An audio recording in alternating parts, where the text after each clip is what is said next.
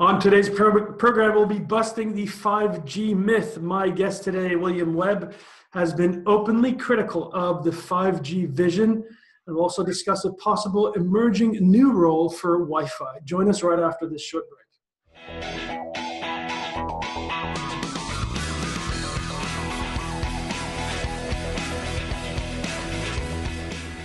Welcome back, everybody, to the first Wi-Fi Now program, I should say, of this 2017 season. My name is Claus Hetting, and I'm the host of Wi-Fi Now TV. This, of course, is the interview program that brings you all the great stories and not least all the great people from across the Wi-Fi industry. We're expanding a little bit today because we're going to bring in a wireless veteran and expert in just a moment and talk a little bit broadly about wireless, specifically 5G. Now, we're actually going to kick this off, this year off, by stirring things up. And so we're going to do, actually today, an all-out attack on the myth of 5G. And we're going to try to bust that myth right here on this show. So it's going to be exciting. My guest today is renowned scholar and wireless industry veteran, Dr. William Webb. He is based in the UK, and he's the author of numerous books, textbooks mostly, on wireless technology. He's got a provocative view on why 5G may not be such a great idea after all. And in the context of that, because of course this is a Wi-Fi show, we're also going to discuss how a new role for Wi-Fi may be emerging over the next couple of years. So that's interesting for all you Wi-Fi passionate people out there, of course. Now, William Webb is coming up in just a second. Before that, I want to make sure that you know that we're taking Wi-Fi Now, the expo and conference of the great city of Washington, D.C., this April 18th to 20th. We were there last year, and we had a great time, of course, in the U.S. Capitol, and we're going back to D.C. in about 4 months' time. And, well, we're already open for business, meaning you can already reserve your ticket. I very strongly suggest you go ahead and do that. It's going to be a great show. And if you're interested in exhibiting or perhaps some other role at Wi-Fi Now DC, you better be quick because we are going to be filling up really fast for this one. There's a lot of interesting developments in Wi-Fi, a lot of exciting developments, opportunities, and innovation in the pipeline. We're going to be covering all of that. So for all the details, go to wifinowevents.com/USA. And if you have any questions, as usual, drop me a line at claus@wifinowevents.com. Always happy to hear from the viewers. And that's my pitch for today. And without further ado, I'd like to welcome William Webb to the show. And I actually, before we bring William on, actually, hello, William. Just come on and say hello. It's great to have you. Hi, Klaus. It's great to be on the show too. Thank you. Thanks very much, William. I want to introduce you properly. And I have to say, you're probably one of the most accomplished individuals we've ever had on this show. So Thank you.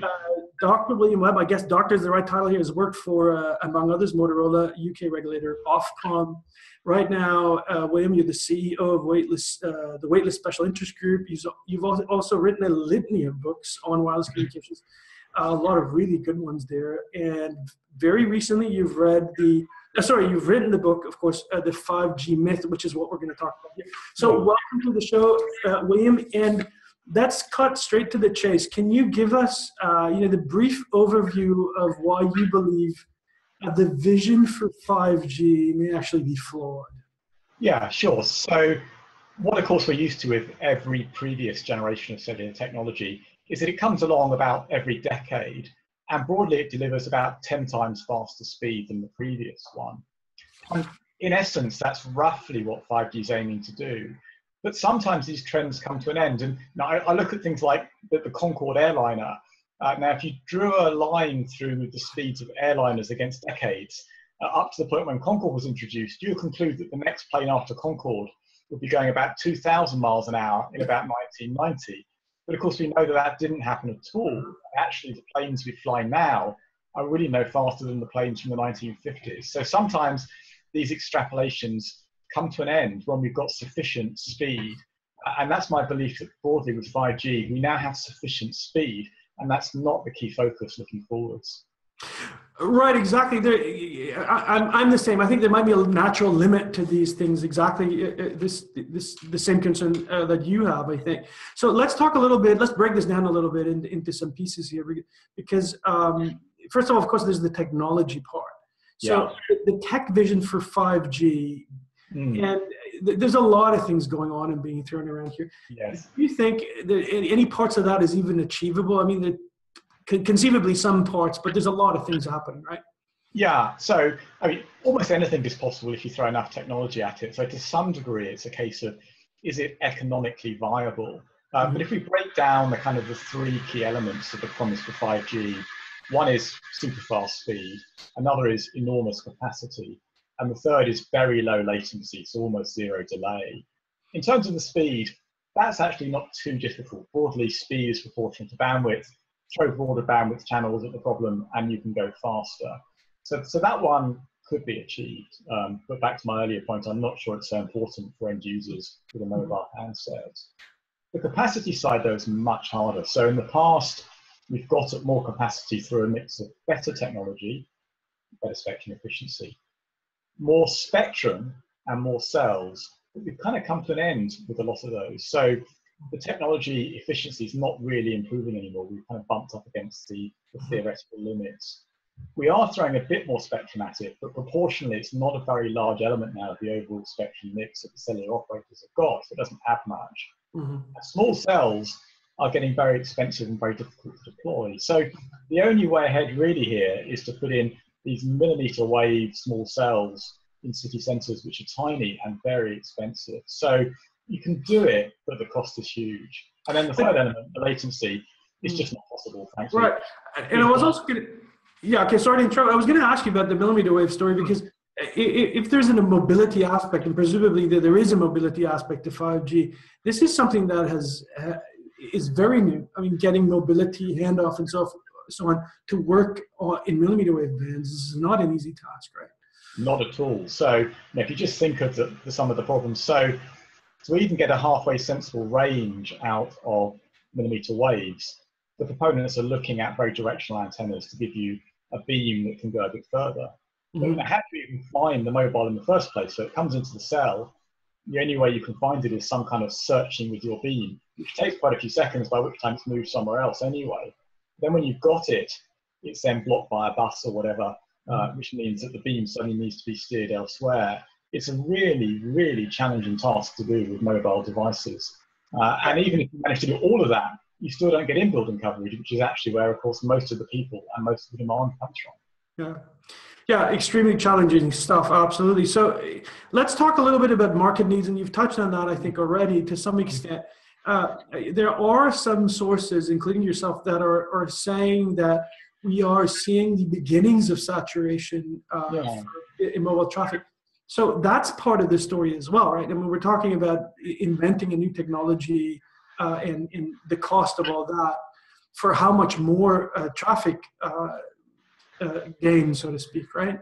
Exactly. So many people say it's a bit heretical to claim that demand will ever level off. But actually, if you think about your mobile device, then by far the biggest source of use of data is video.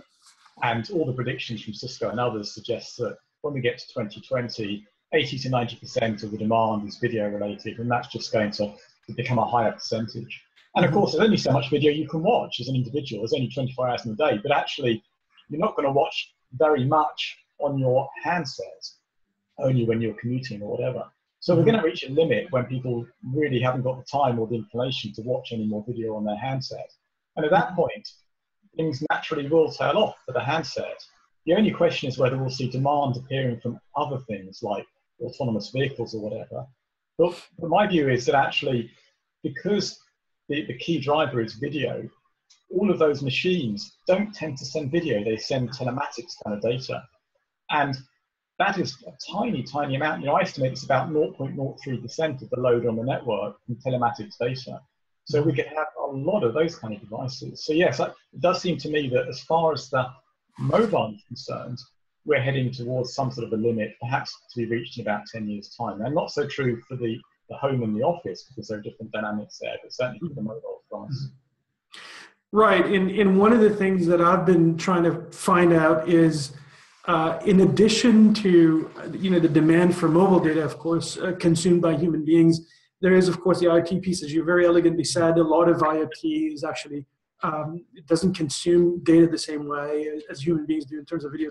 But the other thing that I think is missing from the whole 5G story is what device, what killer application will need this massive amount of speed. I don't think anybody's worked that out. And people say AR, VR, but this is also very much in the early stages. I can't find anything. Of course, 3G and 4G was very much driven by data connectivity in various forms, and then later, of course, the iPhone and so on. But can you find anything out there that to you would be the killer app for 5G, massive capacity? No, so not really. So you can imagine all sorts of wonderful things happening over the top, all sorts of new variants of Facebook and whatever that add great value, but they don't really need much more bandwidth or speed, so they don't need 5G. Things like augmented reality, possibly, but actually if you look at Pokemon Go, that only added 0.1% traffic load to the networks. So you can have an awful lot of those before you have any kind of heavy loading on the 4G network. Virtual reality, difficult to know for sure, but my take is that that's pretty much an indoor application. I can't see too many people walking down the streets with virtual reality headsets on. And if it's running indoors, then it's probably running over Wi-Fi, of course. So again, not clear. People sometimes talk about autonomous vehicles, but my view is, yes, they need connectivity, but actually it's really just telling them about traffic patterns, what's going on around. But that's, again, a low level of information. So at the moment, I can't see anything that requires something more than 4G. I'm sure there'll be wonderful new applications, but they'll run perfectly happily on what we've got at the moment. So William, let's backtrack just a little bit to the economic side. And my question to you is the way that I see it, let me put it this way. The way that I see it is that a lot of mobile carriers or fixed and mobile carriers are in kind of a long tail decline. It's flat to slightly negative growth rates, basically right across the board, pretty much regardless of market.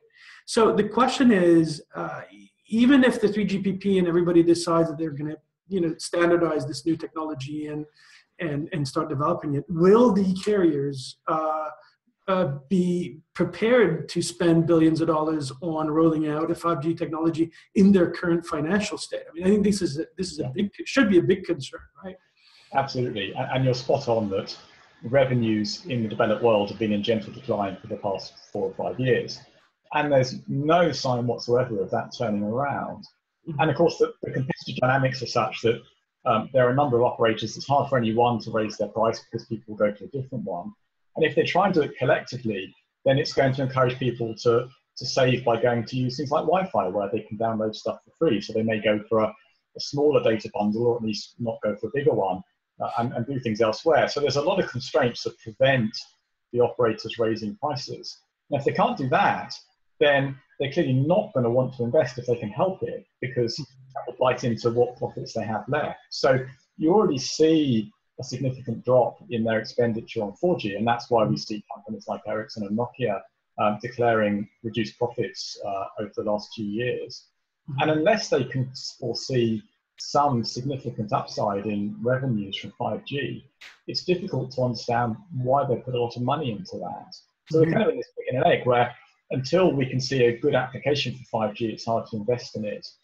And as a result, nobody's really putting the work into finding the way ahead on that one. Right. So, I mean, one consequence of that is that some of these companies, and, I've personally also said that I think a company like Ericsson honestly is in deep trouble. And some of the other big ones might actually also be in trouble, given that 5G is not here. We don't exactly know what it's going to be good for and all of that. And even if it does turn out to be a great idea, then there's a couple of years still before it might go mainstream. I mean, would you agree that some of these companies are in dire straits? Well, certainly, we've already seen a lot of companies consolidate, split apart. Motorola, for example, you mentioned I worked for them once, clearly was split into many parts that have all disappeared. We've seen Nortel and Alcatel and Siemens and also all get together with each other. We're seeing increasing competitive pressure all the time from the vendors in the Asia Pacific region, from Huawei and others. And it does seem likely that unless something changes, that the market will continue to have to consolidate, either players merging or potentially dropping out of particular segments of the market. So yes, unless they change their strategies, it is something. It does look to me like it's going to be tough times ahead for traditional suppliers to the cellular marketplace. Yeah, I very much agree with that. I don't predict a very positive future for many, especially the big mobile vendors, of course. So let's focus a little bit on Wi-Fi, because this is a Wi-Fi show, so I want to get back to that. And given your view, which, by the way, I very much share, on 5G, how do you see the role of Wi-Fi growing or becoming more important, possibly, or not, in the coming years? Yeah, sure. So as well as setting out my critique of 5G in the book, I've also set out what I think would be a better alternative, and I've called that consistent connectivity. Mm-hmm. And it's the idea that actually what would be better than super fast, super low latency in city centres would be the ability to watch video and to browse the web in a nice, successful fashion wherever you are. So delivering sort of 1 to 5 megabits a second at least everywhere. And that means on trains, on buses, on planes, deep inside buildings, as well as in rural areas. Mm-hmm. That seems to me to be a much better goal to aim for, and one that people, I think, would benefit from and would value. And my take is that all of those places, apart from rural areas, that Wi-Fi is a far better solution. So already trains tend to use Wi-Fi as their preferred mode of connectivity. Planes clearly do. And we already have Wi-Fi inside buildings. And so making use of that and on top of that to make a really seamless network where you can just wander around and you don't even know whether you're on cellular or Wi-Fi seems to me to be the way ahead. And of course, we're already seeing things like Google Project Fi as a move in this particular direction. And I think just building on that would be a really sensible approach for the next 5 to 10 years at least. And there are a number of carriers out there that have been, not everybody, but have been reluctant to use Wi-Fi for various reasons, technical and otherwise. Do you think that's going to come around? Will they have to face the music a little bit more now that maybe the 3G at the very least is a number of years away, and in the interim something's got to happen, right? I think so. So you can see why carriers in the past have seen it as a bit of a double-edged sword. So on the one hand, it's great, it offloads traffic from their network, which makes their life a bit easier. On the other hand, it takes traffic away from them that they can neither bill for nor have any control over anymore, and they worry about that. And therefore you get a raft of different strategies, some operators being reasonably happy to embrace it, others trying to avoid it as far as possible. But it seems to me that actually we're already now in a world, a Wi-Fi first world, where Wi-Fi clearly carries the vast majority of the data, not just from your handset, but from your laptop, tablets, and everything else.